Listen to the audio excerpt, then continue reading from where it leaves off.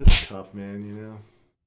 Sometimes success is worse than failure. Have you played For Honor? Not yet. I want to play For Honor.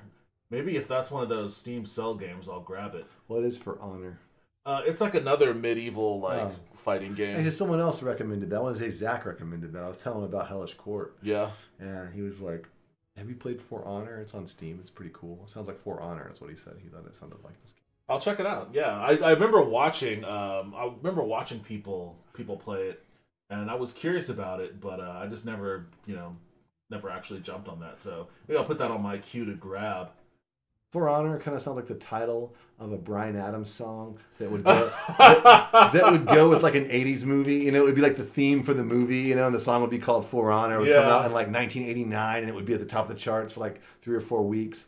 Like whatever song he did for Robin Hood, Prince of Thieves, For Honor seems like it would be the next song, like for whatever next movie he did. You know, I will fight for honor. Yeah. I will fight with the reverby drums.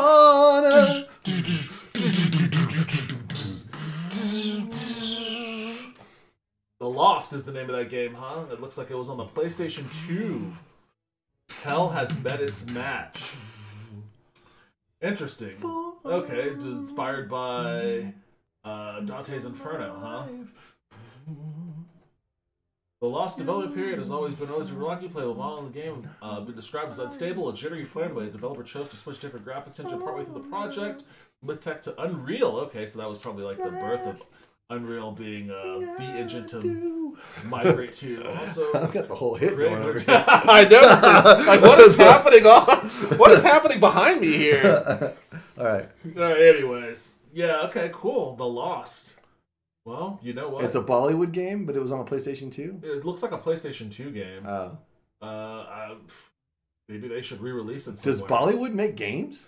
Oh shit! What the fuck? I mean, I know that their movies look like video games, kind of. Hold on a second. I have to get chat back up. I don't know. There we go. I play it quite a bit, and if you would like, I could train you over the top 100 players. Goodness, how many people are playing the game? Never played For Honor, but everyone says it's great. It sucks, but it's fun at the same time.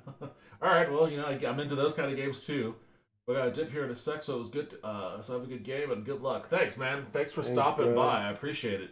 Yeah, I'll probably grab For Honor if you pop into the stream at some other point when I'm streaming in the next few days or so. Maybe I'll be playing. It got renamed. I did try. What Agony, Queen of Darkness. What other Bollywood game got renamed? Agony. Hold Fast. That's what I got. I got Hold Fast. Nations at War, which is like a strictly multiplayer game. But I saw someone made like a Colonizer, the game. Well, yeah, really. I'm just looking at the just looking at the little image here of the British soldier. He's like, do what it is you do. Yeah.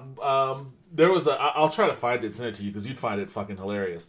There was a Scottish TikTok player, a guy who was cosplaying, I guess, as a Scottish, warrior or whatever, and that his little conquest in Hold Fast went viral on TikTok, and it was just hilarious. Really? And I was like, okay, I gotta try this game. I gotta give it a shot. It is kind of fun at times, but I mean, there are a lot of children playing it too, so it's a balance. Got renamed to. I have an idea for an excellent battle royale game, and I'm just gonna give it out right now because every now and then, yeah. Hey, hit the follow button, man, or subscribe.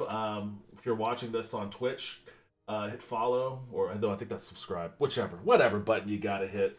Yeah, just pound the button and then follow me whenever I'm online. I'll be playing something. Sorry. Jesus. I had a cool kick drum thing going there. Actually, it does kind of sound like an EDM kick drum. By the way, the last 3 Tomb Raider games are free in Epic Store. Okay, cool. Oh, I'll definitely grab those. I always look at the Tomb Raider games and I'm like, I want to play it, but I don't want to spend money on it. So free sounds like a pretty good cost. Oh, that is cool. Anyways, there you go. All right. So check it out. This is my new idea for a game. So it's a battle royale, but no guns, no bullshit. It's basically like a super creepy environment, and it's like a slasher movie, but it's all slashers. It's all slashers? Okay. Everybody's got like an axe or a butcher knife, and they just have to go around and slash each other until there's one slasher left. Oh, no. Here it is. They have to slash as many victims, as more victims than the other person.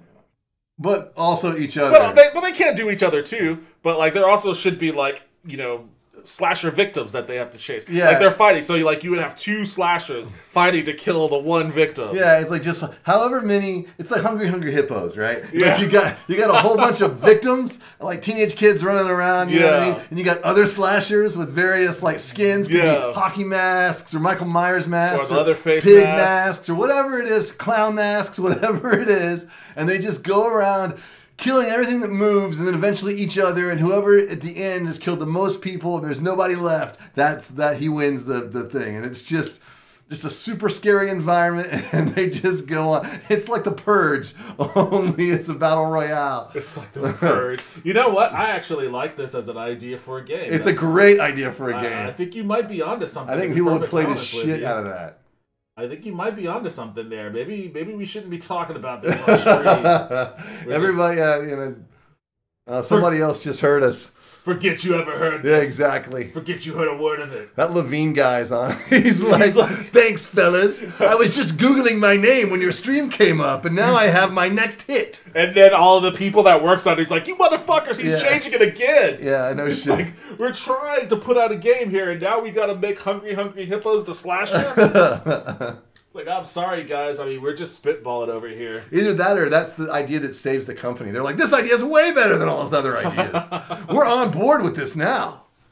It's not a bad idea. That could be a lot of fun, especially like if you, because I guess maybe the way that I envision it is that like it's kind of like your standard multiplayer versus thing where you kill somebody and it counts as like one kill. Yeah. But then like all of the innocent non-people that you kill or whatever kind of is a multiplier effect. So like for every 5 people that you kill, that counts as one kill. So like maybe I only killed your slasher like twice, but I killed a whole sea of innocent people. Yeah, totally. And as the multiplier effect, it gives me more kills than you or somebody else, right? So and it's just like it's crazy gory, it's disturbing. You're just like bashing. It's just like comically ridiculous. Yeah. Oh. But it's also really scary too, right? So like the environments are really super scary. So it's actually scary to play, Unlike Fortnite, which isn't scary at all. I mean, scary. I wonder how scary it would look at that. Because, like, to me, just describing it sounded very comical. Like, I think it would be better if it was scary. She just kept poking him in his face until eventually it went through his face. I'm thinking real hard now. Would it be better for that to have a comedic angle or a horror angle? Oh, dude, she totally came back and she won. Seems like this is your character of choice. That's making me worried because I do my worst against her. Oh, really? Yeah. Awesome. Maybe I might not have to go to the emergency room after all. Well, I mean, so I don't know, man. Like, we got somebody else on the stream. I don't think that. Spammer, maybe. Oh, I already. That's like a bot I blocked already. Oh, damn. It's not a slasher, but there's Naraka now and Battle Royale titles with Kung Fu and Kung Fu weapons.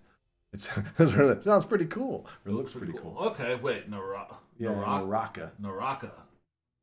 I think it'd be kind of cool if it was like old school Kung Fu, the game, where you could just hold your leg up and guys would just run in. Just march and into fall your off foot. the screen. Kung Fu, okay, that sounds cool. Kung Fu Battle Royale. Alright, I'm going to give this guy an aggressive AI with a razor-sharp sword. And I'm also going to do it. There's something about the hanging corpses that kind of motivates my will to... It's like the most end up like them. Witcher-like environment. It is.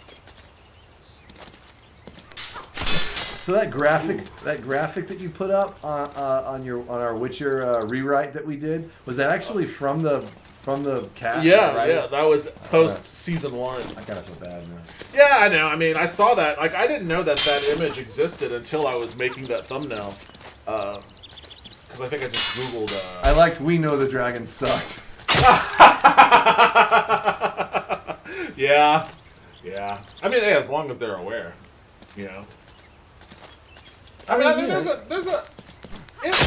Oh, I still, God. yeah. I still stand by everything we said. Everything I said, I stand by. But, you know, it's like, again, you never know what it's like. It's like when people criticize music in a commercial or something.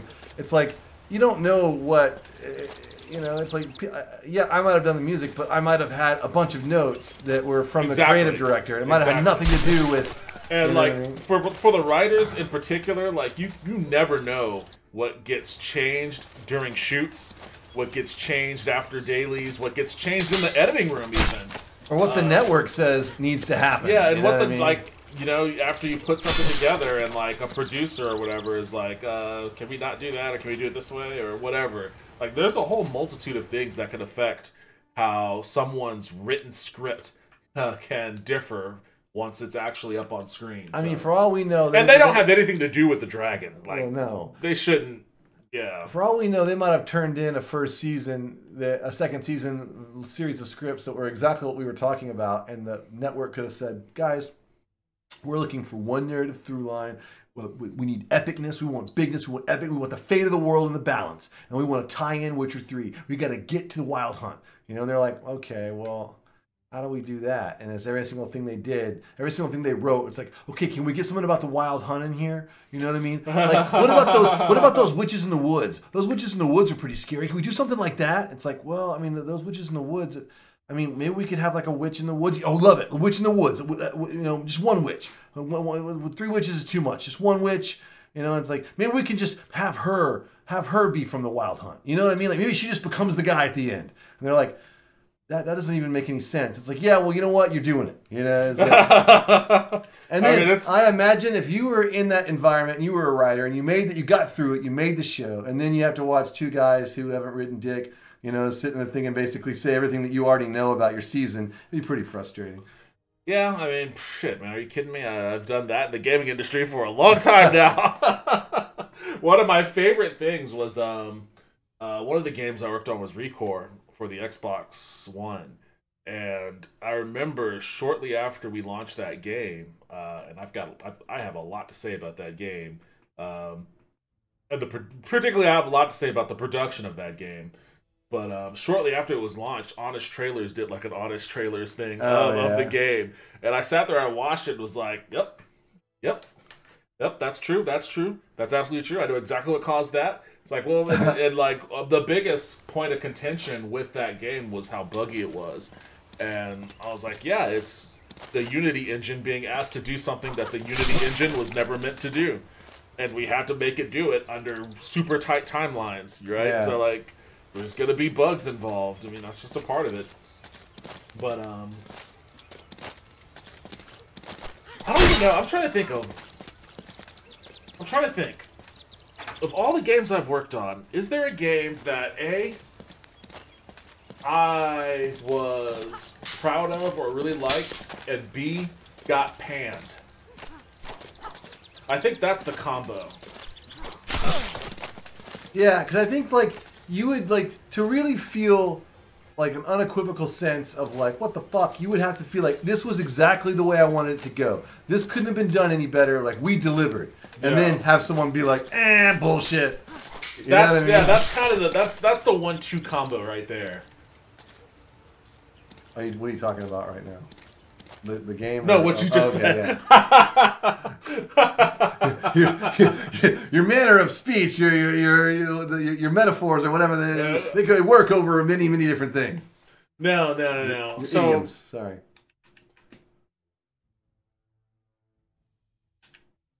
I mean, I've experienced the opposite, where there was a game that I worked on where I was like, this sucks, and then it released, and everyone's like, this game's awesome.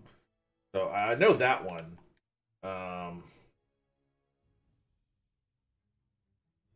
You know what? I think that when I was at NCSoft, they put out Tabula Rasa, Yeah. And that game, I wouldn't say that it was panned or anything, but it was met with a resounding meh. Totally. And it didn't really last very long. And I was kind of bummed out by that. I thought that game was a lot more fun than people gave it credit for. And I remember when we wound down those servers the last time, I was kind of bummed out about it. Because we were actually, there were a lot of things. There were a lot of criticisms about the game that were legitimate.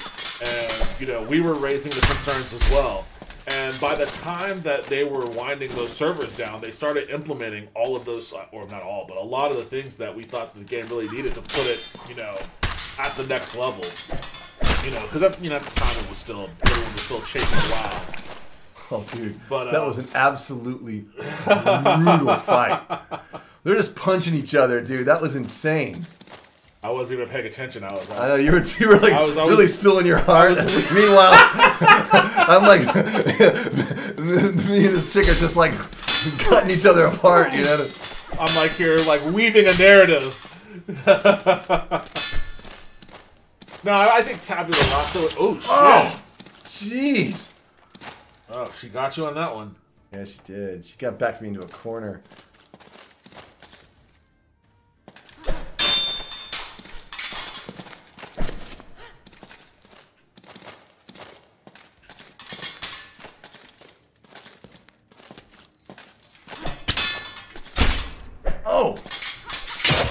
Oh, man, I gotta say my signature move that was just wrecking that last guy is not working on her at all. She is What is your signature move? I can't tell you that. The poke? Well, that's one of them. But... I'll tell you this much. Hit. Oh, she just kicked the shit out of me. Yeah. Oh, I won. I don't know how I won. Barely got away with that. I did. And by the time that they were trying to push to get the game released, you know, we had I think our studio general manager had resigned. All right. Why does that happen? Why would a guy who's working on a game, who's making a ton of money, who's been in it for a while, why does he just quit? Because that happens a lot. You see, like, you know, it's like, well, you occasionally see that in film. You occasionally see that in film, right? But not a lot. I mean, usually a director takes the ship all the way in. You know what I mean? Well, and I think it happens for the same reason it would happen in a film, and that is that they get pushed out. Like, I think that, you know, after a certain level of failure to deliver on milestones and going over budget and continuing to fail to deliver on milestones and whatnot, the guys that control the purse strings will make the decision, okay, it's time to get somebody to run the studio who is going to be capable of cracking a whip on these workers the way that we need them to in order to reach these deadlines. And I don't really think it's too far beyond that. I think the studio, BioWare Pandemic at the time, was formed by Gordon and Rich. And I don't think that...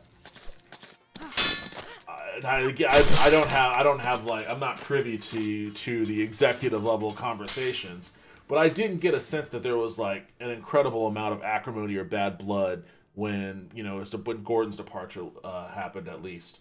Maybe a little bit more so with Rich, but when Gordon left, I don't believe it was that way. Now, when I worked there for 6 years, and over the course of those 6 years, we had 6 different general managers. Wow. So there was just a lot of dysfunction that was happening at running that place.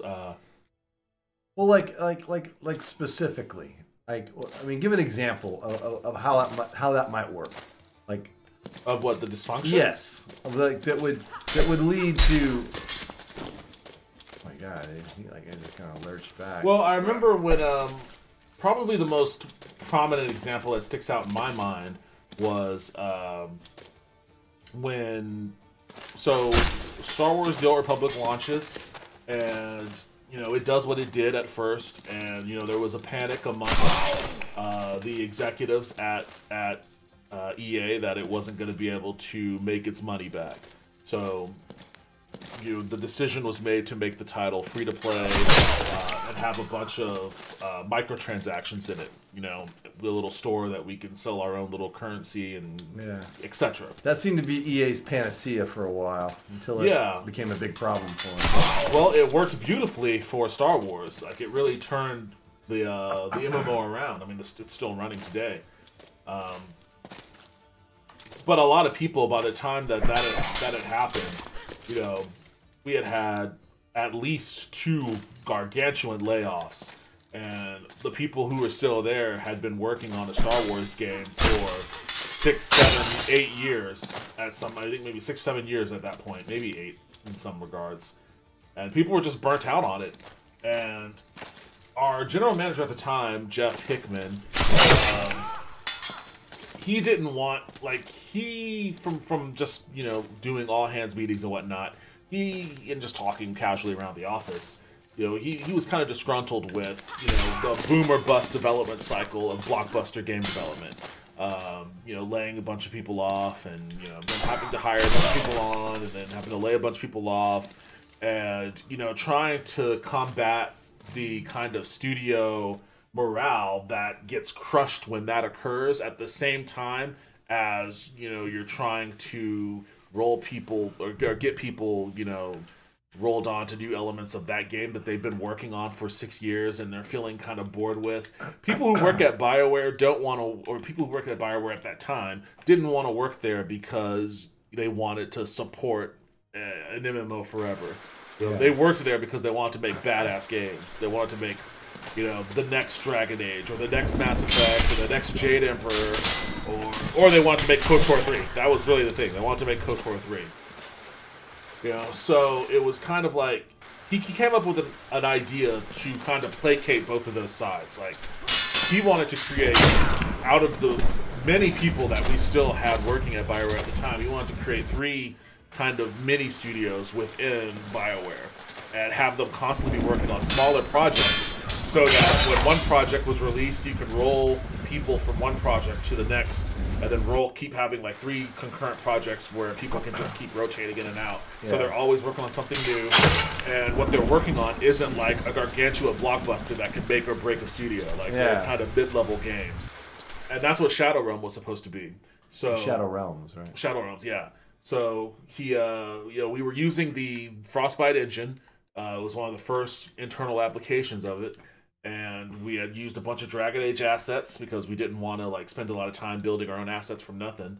So, you know, we put together a demo on what Shadow Realms. It seems like you could do that, and no one would know, as long as you just design new creatures and stuff. Like, you can totally use the castles and the trees. Oh yeah, for certain. And we did, and it looked cool, and people were excited about it. And you know, we debuted the game at Gamescom in Germany, and people were fucking amped about it. People were signing up to be a part of, like, the beta whenever we went live with the beta, and, you know, all that sort of stuff. And we had been hearing nothing but whenever we put the game up in front of EA executives and getting greenlit to keep continuing development and all that, we have been hearing nothing but great things about it. But eventually they came to the decision that EA's business model was not about small games. They wanted to release big blockbusters. And focus only on, or mainly on, big blockbusters. So with that, they canceled Shadow Realm. And with canceling Shadow Realm, you know, they did another round of layoffs. You know, the one thing we were desperately trying to avoid. And that really crushed morale. That pretty much killed it, you know, flat out. And shortly after that happened,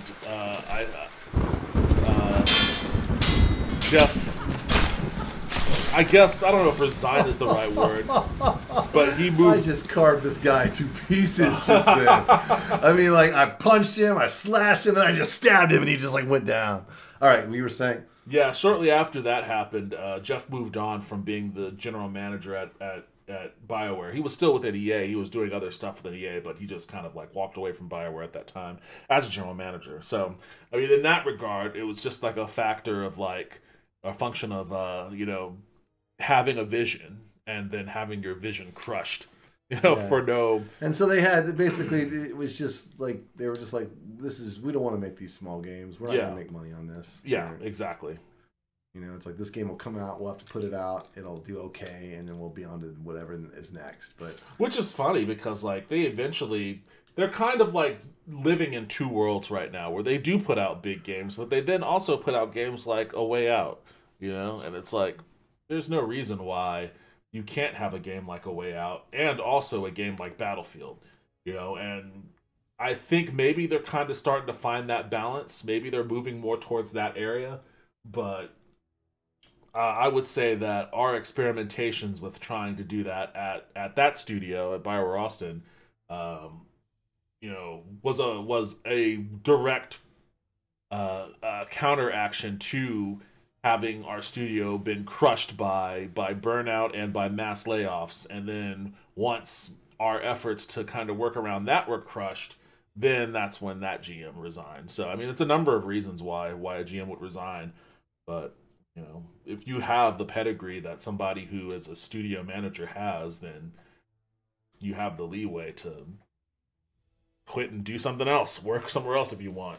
Yeah, I think that's the thing too. It's like I think a lot of people in the video game industry, because like once you're in, it's such an insular industry, and once you've worked on a couple of games, you can pretty much get hired anywhere else. You know what I mean?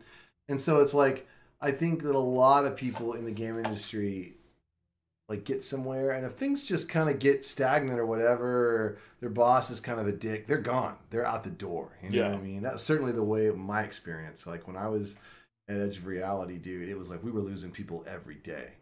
People like, oh, so and so, he just took off to go over to to go over to BioWare or whatever, and we're like, what was the problem? I think he just got sick of being over here. And it's just like, oh, okay. Yeah. Yeah, I mean, but it's just reading this article about Levine just seems like, is it really worth it to keep this guy at this level? Like, how much money has he lost on this project that's been in development since 2014? I know that, like, BioShock, that's a game, that's a brand that it made a lot. It meant a lot for Take-Two. Fill up real quick. This is a Levine gathered the Irrational Games staff. Who Irrational made something. What am I thinking of? What did they make? BioShock. Oh, that was BioShock? Yeah. And the office in Quincy, Massachusetts. Their last game had come out a year earlier, and it wasn't clear why they hadn't yet heard about the next one. Levine gave them an answer. With trembling hands and tears in his eyes, he said he was shutting down the studio and laying off almost the entire staff. I guess if he's actively crying, people probably don't be like, but it could be an act. The announcement was unexpected and abrupt. See, that's the problem.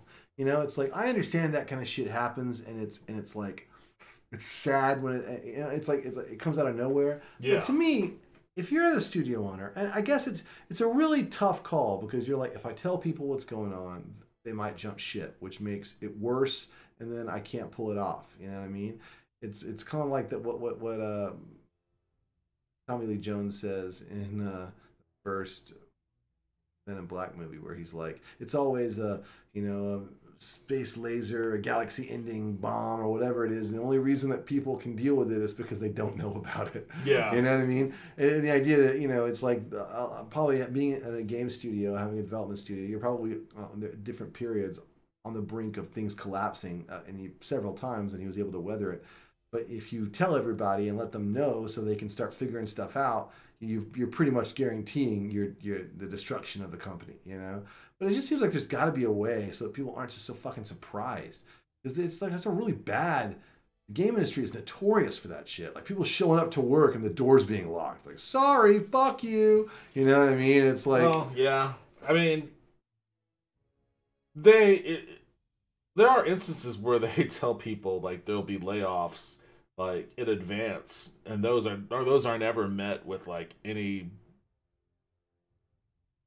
additional sense of like appreciation or grace. I mean, in fact, people will say about that like, oh, so you're gonna lay me off but still expect me to show up to work, and there are situations where people who know that they're about to be fired, who have been told that they're about to lose their job, will act accordingly when they have access to shit at work. Maybe you don't tell them that they're going to be fired, but you tell them, hey, there's a good possibility there's going to be some layoffs. Things are pretty rough, and I want you all to know that any of us can go.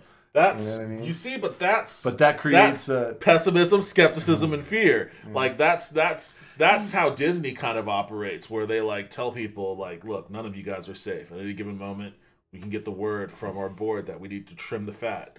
And from over here, you're all looking pretty fatty. So, you know, just keep that in mind. And then you keep, especially at a place, you know, like Disney or any of these other places where people, like, it's prestige to work there.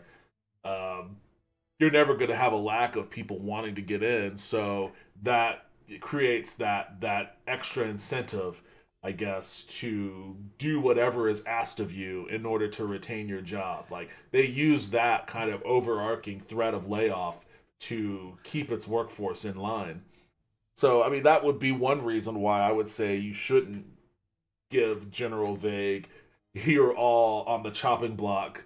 I mean, if the whole company's going under, you know what I mean? I guess that... I mean, there's not really a good way to do it, honestly. Like,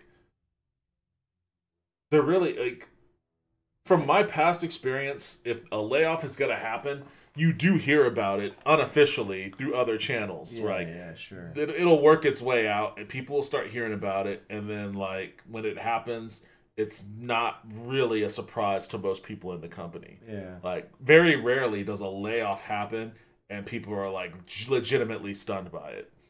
So, I mean, there are ways that gets communicated Gotta go. out. This has been fun. Wishing you guys an awesome new year. You too. Hey, cool. Thanks for stopping by, man. Yeah, it was thanks great for chatting hanging with out. you. For sure. Stop by again next time if we happen to be on when you're up there in Portugal.